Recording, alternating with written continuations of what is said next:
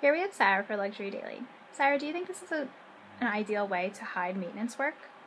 Well, I think, putting up a fake facade while construction is going on really makes a lot of sense. And it was kind of a whimsical way for Fortnum Mason to kind of, make a positive out of the fact that they had to go through maintenance work.